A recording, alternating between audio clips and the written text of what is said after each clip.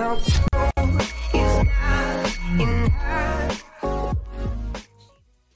Hey guys, Night2 here. Today I'm be showing you how to change home Xbox more than 100 times per year, even more. So let's get started. Usually when you change your console from your account from one to another console, it gonna give you error that says you only can game share 2 times per year. So I got a way to fix it for you guys, so follow me. First thing, you gotta go to your browser, search for Microsoft.com, go to Sport, go to Xbox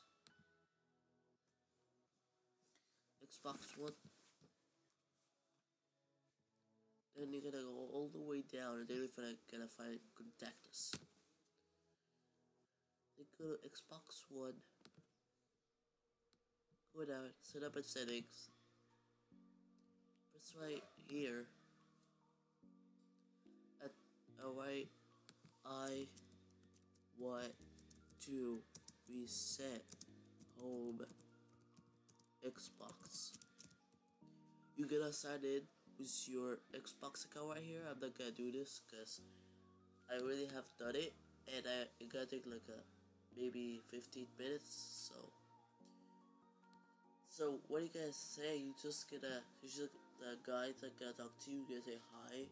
My name is blah blah blah, and I'm here to help you. Just gonna tell him or tell her I want to reset home Xbox. You say alright, I'm gonna fix it for you. Can I please have your gamer tag? You're just gonna tell him your gamer tag, and he's just gonna tell you 1 to 2 minutes, and they're gonna reset it for you. And it usually there's no limit for that, guys. It's really that easy, and you don't even have to do anything else.